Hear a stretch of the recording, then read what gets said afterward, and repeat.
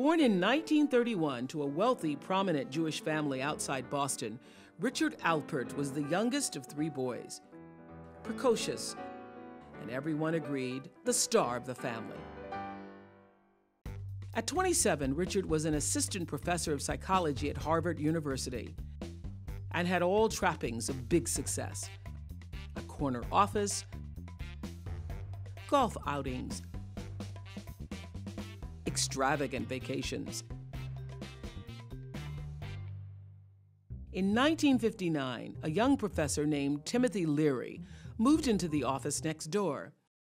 He was brilliant, charismatic, and believed mind-expanding psychedelic drugs could be used in psychological treatment, a theory that also intrigued Richard Alpert. One of the dramatic characteristics of the psychedelic experience is you start to have this dissociative experience of where all that you become is awareness, is a point of awareness. That's all that's left.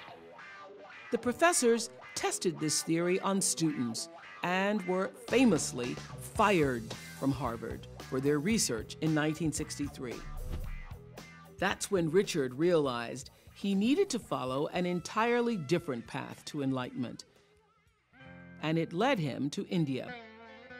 It was there he met Maharaji, who became his guru, or spiritual guide, and taught him the power of unconditional love.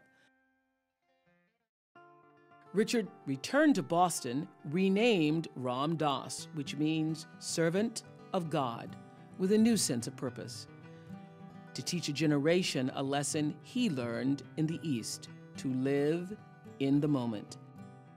I am without form, without limit, beyond space, beyond time.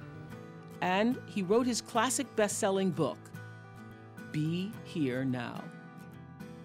Over the next 2 decades, he decided to dedicate his life to serving others, continued writing, and taught around the world. Take a deep breath. In 1997, at 65, Ram Dass suffered a massive stroke. Doctors gave him a 10% chance of survival. But Ram Dass is still here, and his message as strong as ever. So on a magnificent Maui day, with the Pacific Ocean as our backdrop, I met Ram Dass for the first time in his own backyard.